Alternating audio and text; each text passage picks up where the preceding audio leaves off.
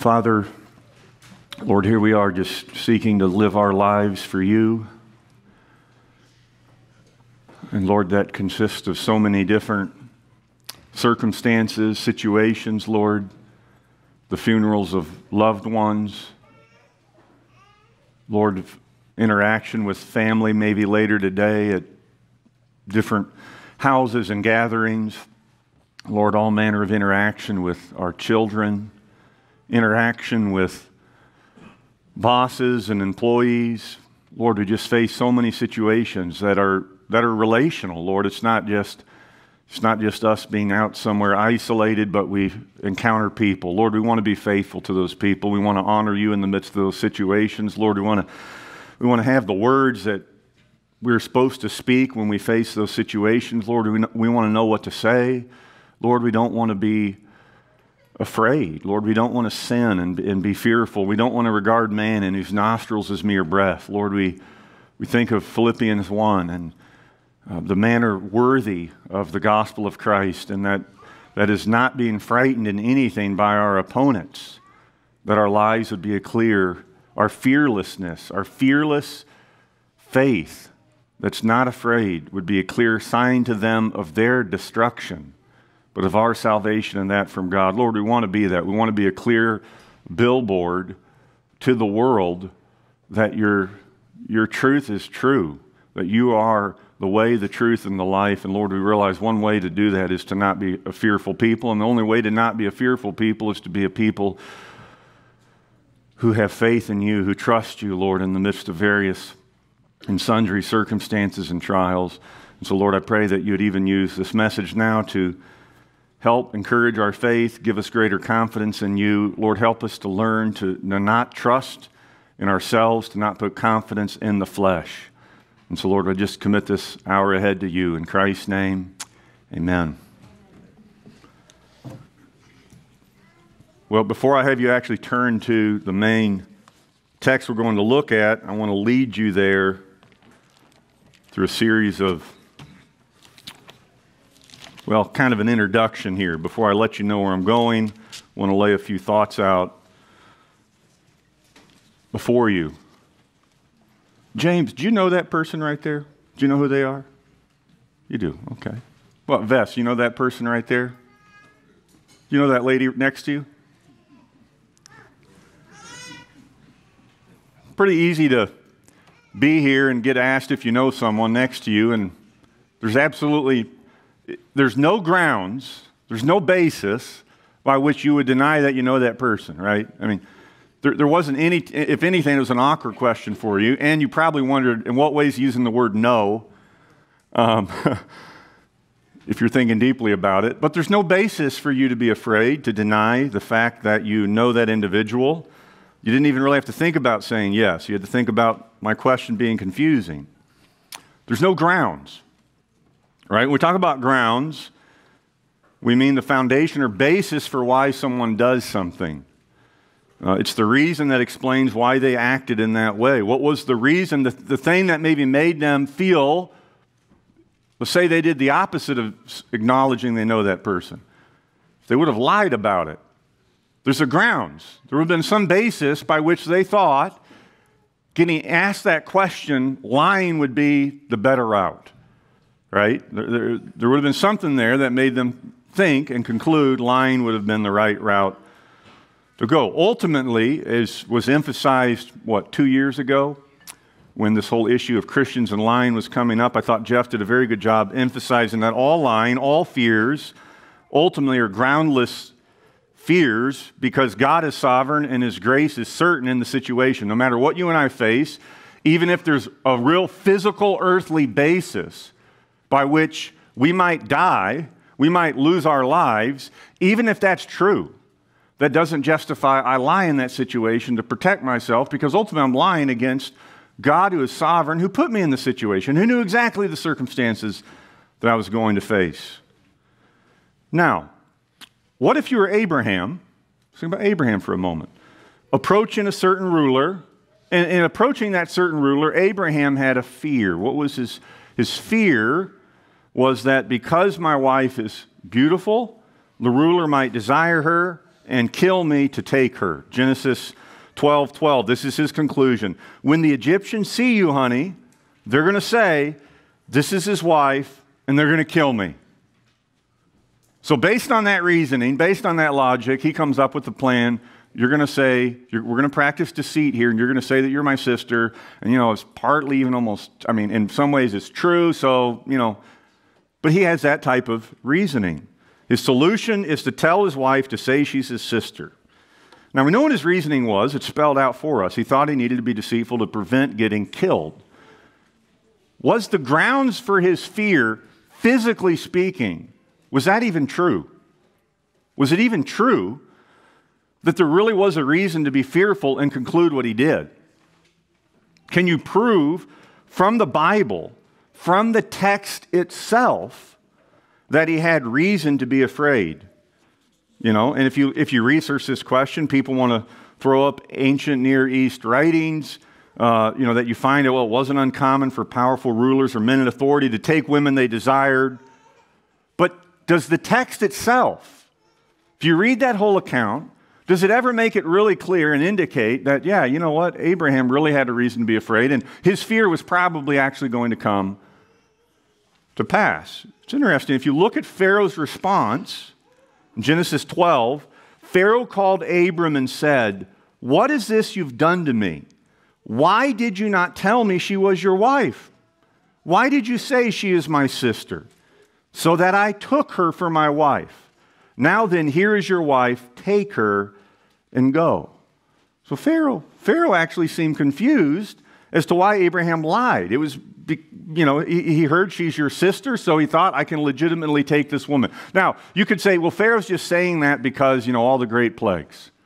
Okay, maybe the great plagues that came upon him make him state that. But the author of Genesis is the one who records it in this way, who presents it in this way. And so my point is if we're going through this sermon, we don't just want to assume that Abraham's lie had a physical grounds, earthly speaking, that was valid and that his wife probably was going to get taken. As I look at that passage, it's not as clear to me that it was certain she was actually going to get taken. You can have a perceived threat that's not necessarily from actual behavior that Pharaoh has shown. It's possible Abraham's fear was based more on assumptions about the moral standards of Egypt than on real, solid facts. Now, if you read all of those texts, I don't think there's a definite way to prove Pharaoh would have never have taken Sarah had he known she was Abraham's wife. But I think the text strongly suggests it's not overly certain that if Abraham in that case, if he actually would have just told the truth, I don't think there's a whole lot of evidence there to validate that the king actually would have killed Abraham in order to take his wife. So what if Abraham's fears were unfounded? You ever had that happen? You're going into a situation and you have all these fears building up in your mind, and they actually end up being unfounded fears, but sometimes you end up responding in a cowardly way when there wasn't even a reason to do it. There wasn't even any basis for you to do it. You simply doubt God could protect you in a situation. You assume all the possible things that might happen, and in the end, your fears might not even end up being validated. It's interesting. Potiphar's, later on in history, immediate anger and imprisonment of Joseph shows the mere accusation of adultery was pretty serious to Egyptians, right? So, thus far, we've seen two brothers I've asked here a question. They easily told the truth. There's no pressure. There's no fearful possible earthly consequence by them saying, yes, I know my wife who is sitting next to me. Secondly, we kind of just briefly looked at Abraham. He lied out of fear for his own life. Before actually even seeing any valid threat, at least there's a perceived threat, an assumption that something was going to happen. And in his fear, not trusting the Lord, that was the basis for his lie. Whether it would have come about or not was legitimate, we can't know for certain. But he lied. He didn't trust the Lord when facing a fearful situation.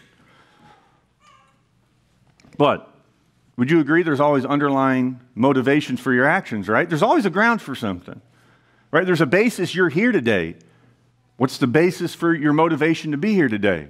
Is it tradition? Is it based on command of Scripture? Is it what? There's something leading you to be here today. There's something behind our actions. There's something behind our motivations. In moments of fear, uncertainty, do you trust God's protection? Or are you tempted to take matters into your own hands through dishonesty? Think about it in a positive way.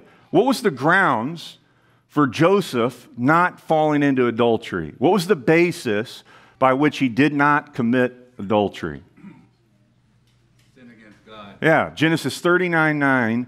He had a fear of God, and he said, how can I do this great wickedness and sin against the Lord? So a fear of God outweighed any motivation for temporal lust and the satisfaction that it might bring. I'd say the same thing with Job. Job persevered, at least initially, in a really solid way, and there's a basis for it. And I would call that basis was his trust in the sovereignty of God. That's what it was. He said, blessed be the Lord who does what? Gives, takes away. Job acknowledges the sovereignty of God, and he's able to give thanks. So when you sin, there's a basis for it. Something's not right. There's something leading you and I into unbelief, right? And when we actually do a positive act of righteousness, when we flee from adultery, or when we thank the Lord in the midst of significant loss, there's a basis for that as well. There's something in the mind, a fear of God, a trust in God's sovereignty that's leading us to make those decisions, those righteous responses. So there's a foundation. That's what I'm trying to show you. There's just get you thinking. There's a foundation and a motivation. There's a basis. There's something that gets in your mind that's going to lead you to make specific decisions in certain circumstances. And yes, ultimately, even if there's the most valid physical reasons, earthly reasons to be absolutely petrified and afraid, we still should not fear because God, who controls all things and is sovereign, is in control. I would say every fear is ultimately groundless, apart from a true fear of God, because God's grace will never fail. So, our actions, whether truthful or deceitful, always have some underlying ground and motivation for why we do what we do. Now, this got me thinking, who else lied in the Bible? And when you look closer, you step back and ask. You look at that. And I'd say this situation is clearer than whatever assumptions I might have made about Abraham. Right, with Abraham, you're kind of doing a little speculation. It's not totally certain. You wish the text would say a little more. But who else in the Bible lied? And when you look closer, you step back and you say, wait, was the human reason that they thought they needed to lie to protect themselves, was that reason even valid? Who comes to your mind? Peter. Exactly right. I want to look at Peter. Go to John 18.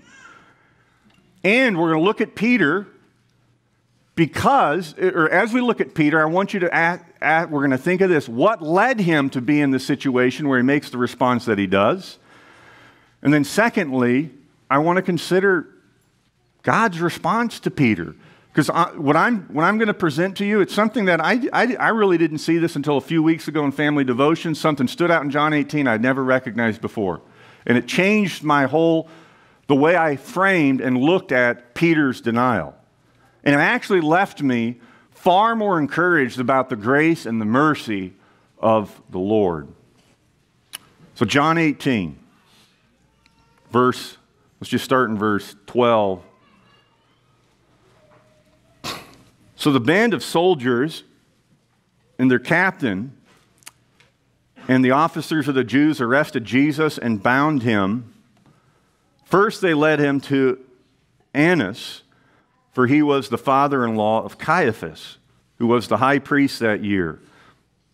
It was Caiaphas who had advised the Jews that it would be expedient that one man should die for the people. Simon Peter followed Jesus.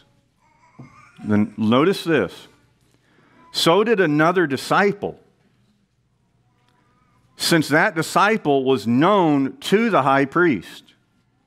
He entered with Jesus into the courtyard of the high priest. This other disciple, who's known by the high priest, this entered the courtyard of the high priest, right? You've read that before. We're going to think about some implications, though, and look what happens as you go further. But Peter stood outside the door.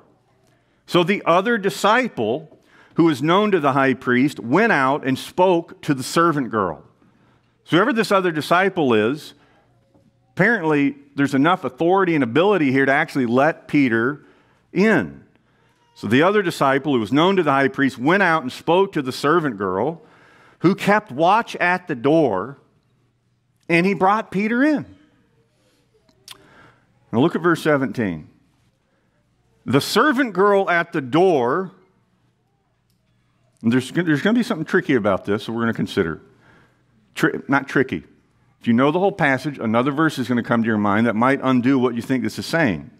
So we want to consider that briefly. But verse 17, the servant girl at the door said to Peter, "You also are not one of this man's disciples, are you?" He said, "I am not."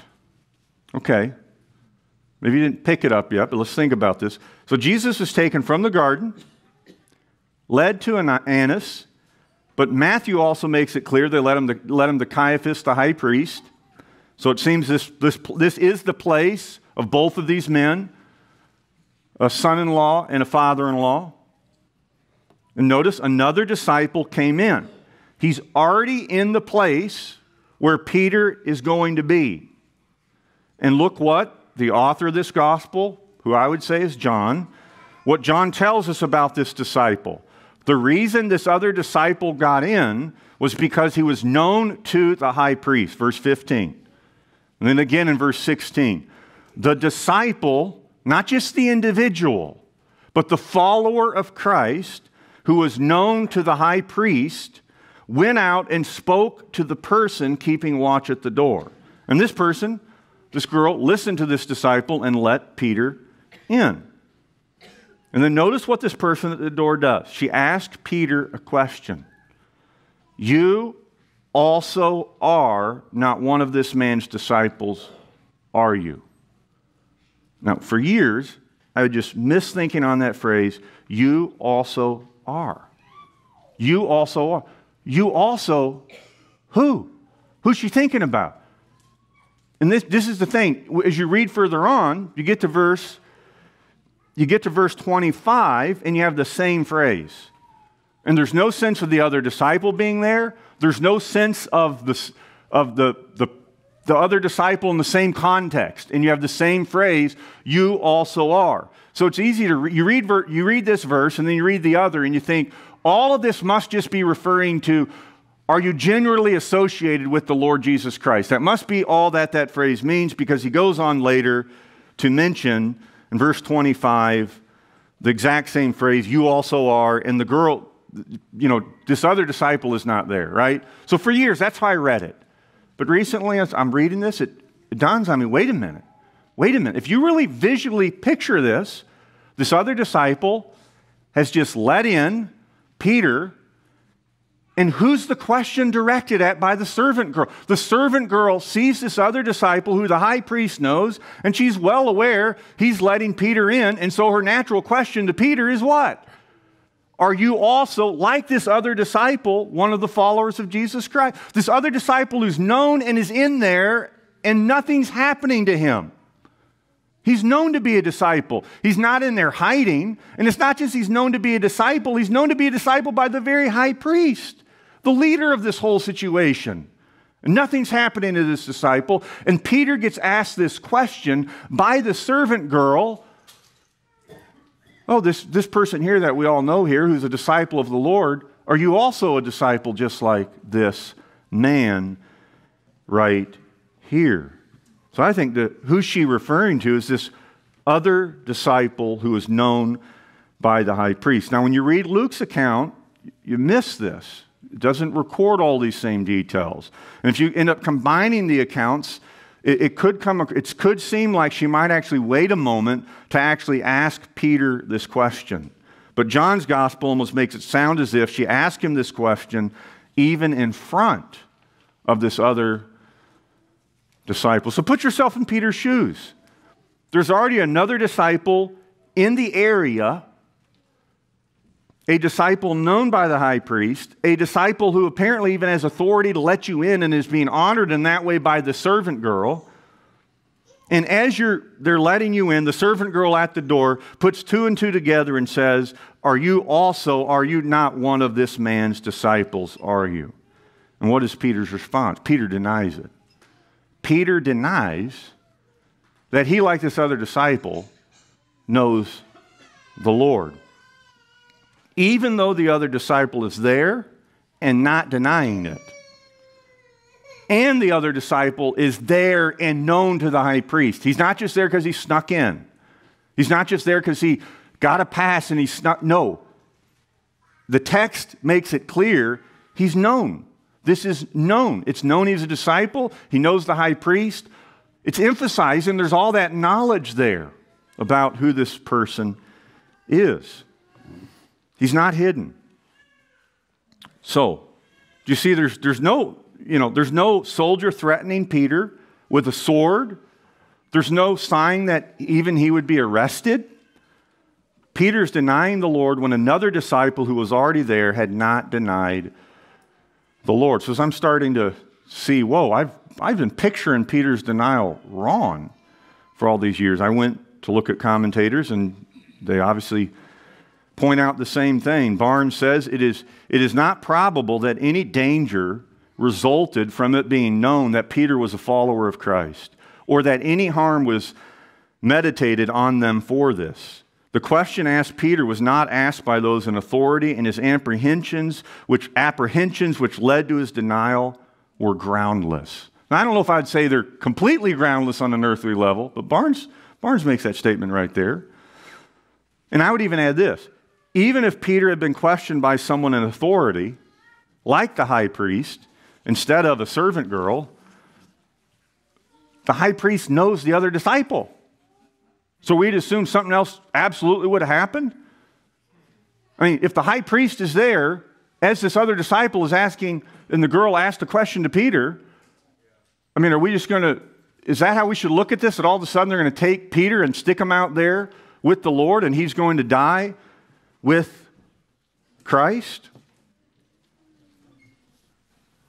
To me, this challenges my own picture of the setting differently. What I'm saying is it seems Peter's fear, at least in his first denial, like Barnes says, was actually groundless and unfounded. Peter could have said, yes, I am with this other disciple who is with Jesus, and Peter could have gone in and apparently suffered no consequences like the other disciple who was already there and was known. Just putting that out there. That seems to be what's coming across. And eventually, think of this, Peter goes out and weeps bitterly after 3 denials. Guilt written all over him. No one stops him and arrests Peter. No one comes, it's obvious this guy was with, no one does that. And then you fast forward a little longer, you got Christ on the cross being crucified, and where are the other disciples? Where are the other disciples as Christ is on the cross? Some of them are right there in front of the cross, watching their Savior die. What did those Roman guards do? Did they go and take, they finally came out of hiding. Let's go take Peter and let's stick him up on the cross and throw some nails in his hand. No, that didn't happen. Didn't happen. And in John 18:8, you look at the guard as they're arresting Christ, Christ even says, if you're looking for me, let these men go. And I would say that's exactly what happened. They were just looking for Christ. Christ was the one they wanted. Christ was the one person that they were after. Now, obviously, you go on, you get to the resurrection, you get to Pentecost, you guarantee Peter's got all manner of reasons to absolutely be terrified that he's going to get arrested and he's going to get stuck in prison. And he does get put in prison, and God delivers him. And he finds he ultimately, even with valid physical threats, Peter was able to be fearless through the strength that the Lord gave. Now, people want to argue, who was this other disciple? I just want to spend one brief moment on that and not pass over and ignore it. Who was this other disciple? And it does matter. Because as I thought about this, if it is a certain individual, In my mind, it almost made me think, maybe I'm reading this wrong. Maybe I'm actually missing something here. So let's think of this for a moment. John 18:15-16, it says, the high priest knew the other disciple who followed Jesus into the courtyard. Now, in John, in the gospel, the author of the gospel often refers to himself in what way? It does use the phrase, the other disciple, and then it uses whom Jesus loved. Remember that. Is that the same language right here in this text? Is it the same language? It's not. That doesn't mean it's not John, but that should get you thinking. It says other disciple. Acts 4. If you just look, Acts 4 obviously chronologically happens after everything we just read about, right? And notice the characters involved in Acts 4, 5-6. On the next day, the rulers and elders and scribes gathered together in Jerusalem with Annas the high priest and Caiaphas. Same individuals. All who were from the high priest family. Verse 7, and when they had set them in the midst, they inquired, by what power, by what name did you do this? Who's here? Peter, filled with the Holy Spirit, said to them, rulers of the people and the elders, if we are being examined today concerning a good deed done to a crippled man, let it be known to all and to all the people of Israel that by the name of Jesus Christ of Nazareth, whom you crucified, whom God raised from the dead, by this man is standing before you well. And then go on, verse 13. Now when they saw the boldness of Peter and John, okay, and perceived that they were, listen how just Luke records this, they perceived they were uneducated men, common men, they were astonished, and they recognized they had been with Jesus. You hear that? You hear Luke records that here? Peter and John, this is the high priest who knows the other disciple. You see what I'm saying? In John 18, this other disciple is known to the high priest. If that's John, what's going on here? They perceived they were uneducated men. Wouldn't they have already known if it was John that he was an uneducated man? That they were common men, and they were astonished, and they recognized that they had been with Jesus. Well, if it was John, just sounds odd right there to word it in that way. So, I don't know, that sounds like a statement of they're just finding out who these individuals are. You see what I'm saying? So some would argue because of that, it's clear the other disciple in John 18 is not John. Now, if that's true, then you got possibilities that come up, which makes it interesting. Because is it Nicodemus? Is it Joseph of Arimathea? Well, now this is why it's interesting. If it's Joseph of Arimathea, I had to ask, what if it is him? Well, John 19:38, again, a point later, Joseph of Arimathea, who was a disciple of Jesus, but secretly. Hear that? Secretly for fear of the Jews. So this guy is a disciple, secretly for the fear of the Jews. Well, that means if he's the other disciple there and he goes up to Peter, well, was he really known? Well, I don't think it's Joseph of Arimathea because what does the text say? He was known to the high priest. And it not just knew about him, but that he was a disciple of the Lord. And then the girl's question, are you also, like this other disciple, are you also one of the Lord's? And so, I don't know. I can't prove to you who it was. But regardless of who it was right there in John 18, what I wanted you to recognize, something I really hadn't seen, and obviously a lot of commentators had recognized, and I'm just pulling this out of nowhere, is that when in Peter's first denial, he denies the Lord, when it apparently, if he would have said yes, he would have suffered no real consequences, because you have another disciple who's already known to the high priest and is there. And he's suffering absolutely no consequences himself. At least there's nothing in the text indicating there was anything negative about being known there. You know what this makes you ask? What was the ultimate reason for Peter's denial? There was a grounds. And you know what the grounds was for Peter's denial? It wasn't ultimately, he had a fear in the present that something was going to happen to him. You actually go back and you find where the grounds of his denial was. It was a past sin and manifestation of pride and self-confidence in his heart. That's what led him to where he ended up. John 13:37, Peter said to him, Lord, why can I not follow you? I will lay down my life for you. He didn't even get close. He denied the Lord when apparently there was no reason he even needed to do it, earthly speaking. Jesus answered, will you lay down your life for me? They're confident. You're so bold. This is not good boldness, right? This is pride. There's a good boldness. There's a confidence of Joshua and Caleb. That's not what we're seeing happening here in John 13. Will you lay down your life for me? Truly, truly, I say to you, the rooster will not crow till you have denied me 3 times.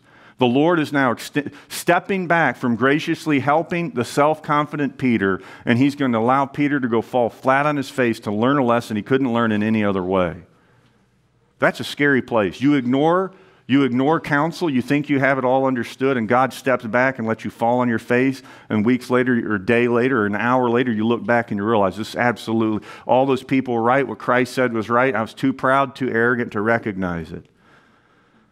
This is a lasting warning against self-confidence. When pride leads to failure, it's absolutely humbling. You can overestimate your strength. You can underestimate your dependence on God. You know, you and I can resolve to do anything. But if God's not sustaining us, it's going to be absolutely a fruitless endeavor. I mean, you can be so confident you're going to lay your life down for Christ, and you can fail miserably when doing so. So let's think about some further applications here on all of this. First, it's just stated, you saw the extent by which, remember this, because some of you, even I, could be in this state right now. Have you or I had a previous manifestation of pride? Could have been a week ago, could have been 3 hours ago. I don't know. A previous manifestation of pride and self-confidence that was not acknowledged, not seen, and not repented of. You understand what I'm saying? It happened in the past. You're here. I'm here. We don't even recognize that's what was happening internally in our heart. That's what Peter went into the situation with. Not repented of, not truly recognized, even though the Lord pointed it out and said, you're going to deny me 3 times. Look where it lands the believer. He denies Christ before a servant girl, and maybe even, according to John, you almost get the sense with that other disciple right there. Realize, you combine Luke's account, it might have happened a little after. Secondly, you know what your pride does? You know what pride and self-confidence in us does? It prevents us from remembering certain scriptures until after we've been humbled. You know the Bible? That's great. Do I know Bible? Sure. It's not just knowing it. Can I remember it in the specific situation by which those verses apply? What do I mean? Listen to this in Matthew 26. Immediately the rooster crowed, and what happened to Peter? And Peter remembered. Why didn't I remember 5 minutes earlier? Why did it have to happen after I got humbled? Because pride was keeping you from recognizing this is reality and what Christ said was going to happen. So you had to fall to be humbled, and then you remembered the truth. You remembered the saying of Jesus, before the rooster crows, you will deny me 3 times, and he went out and he wept bitterly. Praise God, he wept bitterly. So it is with us in self-confidence. All the truth we know, if it's not fresh on our mind, if we're blinded from receiving it with meekness because of our pride, we're going to be humbled. It's in the humbled state that God's word often can strike most clearly on your conscience. Right? The things you and I are not recognizing when God humbles us, takes the rug out from under our feet, often then we have the greatest sensitivity to recognize certain truth the Lord's been trying to show us, but we've kind of been deflecting and not wanting to recognize that truth. The third thing, it's not just the extent pride takes that we should consider, right, to apparently groundlessly, without any earthly reason, deny Christ, but think of the extent of Christ's mercy towards his believers. This should make it more amazing, the Lord's forgiveness of Peter. We know the Lord prayed for Peter that his faith not fail, right? Luke 22. We know the Lord said, once you've risen again, strengthen your brothers. But brethren, this man who became a coward right there when another man was given grace and was not a coward, this man who made an oath that he did not know Christ, which is ultimately what he was doing, he was making an oath. This man, the Lord forgave. I mean, you think of all the people thinking, have I committed the unpardonable sin? And it's like, well, what have you done? I had a real wicked, profane thought. Okay, guess what? You know what Peter did? He really boasted really proudly. Then he went in there to see the Lord, and then he got asked by a servant girl if he knew this other disciple who knew the Lord, and the other disciple's safe, and Peter lies and says he doesn't know the Lord, and he makes an oath, and Peter's not in hell. Peter's gets on and used by the Lord. So this is the extent, what grace of God that we see right here in his response to Peter. The fourth thing, sin leads you to have fears that are groundless, that have absolutely no foundation. Like I said, ultimately all fear, why have it even if it's legitimate in an earthly sense? You got a sword to your neck, that's a legitimate fear, but it doesn't mean there's a reason to give in to that fear. What fears do you have in your life right now? Are you afraid a king might take your wife? What if it's not even a real fear? What if you're assuming something about that king because you're already in unbelief and doubting the Lord and it's not even valid? And even if it is valid that he might take your wife, should I fear or should I trust in the Lord? But you know what happens if we give in to fear when there's no grounds? You know what's going to happen? What's going to happen when there really is a foundation by which we should be terrified? How are you and I going to fare in that? If we can't run with the horsemen, how are we going to do with the chariots? It's going to be, we're going to get left behind. Not in the dispensational sense. Let me tell you, I want to tell you, sorry. All right, I want to give an example. Reading a biography this week, you know how I do that. I read biographies. I like reading dead people. They finished well. Jeff was just saying that a lot of a certain man's books are at half-price books this week. It's a sad reality.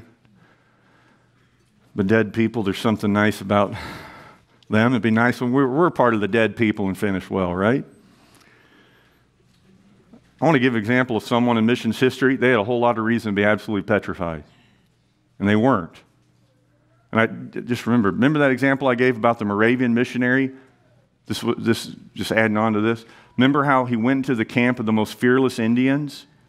What led to their conversion? Who remembers that example? He didn't leave when he finished talking to them. He laid down and he slept. And all those natives got around him thinking about killing him, and they saw how much peace he was in, and they realized his God must be real. And that village got converted because a man went to bed in the middle of a bunch of natives and was unafraid because he had such a peace in the Lord. That, I'm telling you, that's an example of fearless faith being assigned to your enemies of their destruction and your salvation, and that from God. I mean, that example just blew me away when I read that. I forget, this is Niceberg, I forget the name. Do you remember the name, Benjamin? So, many know John Williams. John Williams and Harris, they went to Eromanga. Almost immediately after getting there, they were struck down with clubs, spears, they were martyred. Right? John Williams was martyred 1839, and then a couple went after the Gordons. In 1857, George and Ellen Gordon, they went where John Williams had been martyred. Did they go in knowing there was a real likelihood they might get killed? They had a great physical, earthly grounds to be terrified, and they were not. They went in. Years went on, and they were safe. 4 years. And then a case of measles broke out. The couple was blamed, and they were both brutally murdered by the islanders in 1861. John G. Peyton, he was on another island at the time. He recorded the savages to stop the extension of the Lord's work had resolved to murder the missionaries. Almost simultaneously, they received their martyr crowns and entered in the joy of their Lord. And he goes on, some very encouraging things. But listen to this. 2 years later, a book was written called The Last Martyrs of Eromanga.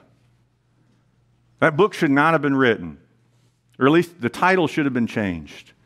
It shouldn't have been The Last Martyrs of Eromanga. because they weren't the last martyrs of Eromanga. There's a problem with the title. I'm reading this book and I'm thinking, wait, they're the last martyrs? No, the title was wrong. It was prematurely published, assuming no one else is going to get killed on this island. Ellis records this. This young couple gets martyred in a near apostolic heroism. Mr. Gordon's own brother immediately took up his slain brother's work, won the affection of the very people who had taken both his brother and sister-in-law from him. Yet 11 years later, in 1872, he too was martyred. John Williams goes, and Harris, they're martyred. George and Ellen Gordon go, and they're martyred. And then you got James Gordon goes, survives a longer time, and then he too is killed. And listen about his death.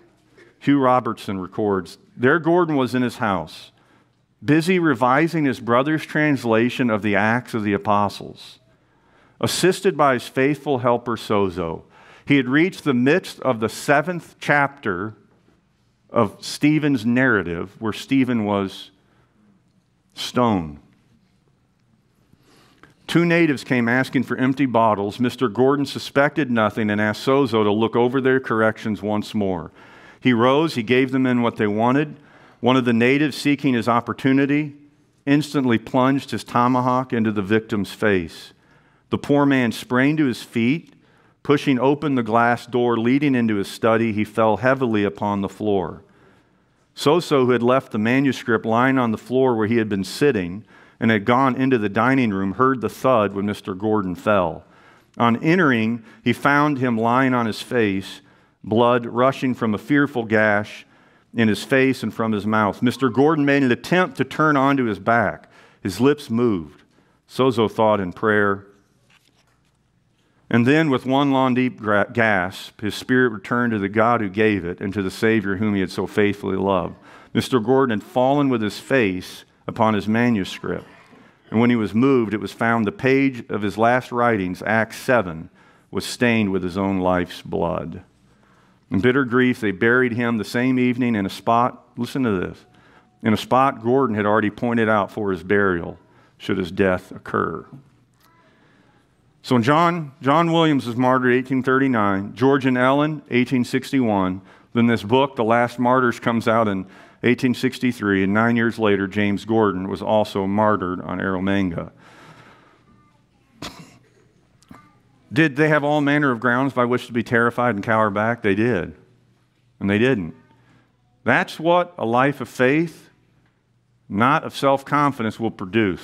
You get into the most legitimate situations, you could be absolutely terrified, and God gives you the grace to go to bed, or the grace to, well, even there, how many nights he went to bed. Now, he did build a 2-story house, and he slept on the 2nd story to give him more of a chance. James Gordon did. Understandable. That, God uses means to help you escape. Lowered Paul down a basket. Patton hid in a tree and escaped getting murdered. So James Gordon actually was the last martyr of Eromanga. Eromanga is now, back then, a Christian island for which all praise our dear Lord Jesus. You see the difference, though? That's faith. We're going to believe the Lord. We're not going to trust in ourselves. We're going to trust in the God who raises the dead. And He has delivered us, and He will deliver us again. On Him we have set our hope. All right, that's who Paul is trusting. 2 Timothy 4:18. All have deserted me, none stood by me, but the Lord stood by me and strengthened me, that through Him I might be delivered from the mouth of the lion. And He will deliver me from every evil deed, and He will bring me safely to His heavenly kingdom. And you know how Paul got safely to the heavenly kingdom? He got martyred. His ultimate safety was not physical safety. He was talking about spiritual security in the greatest sense. He was delivered from the evil deeds, producing in him a denial of the Christ whom he loved. And he didn't deny the Christ, even though all in Asia had deserted Paul based on those fears. It's something, I think, as Craig pointed out in his Galatians series, it's something now Peter's denial here of Christ, even later on.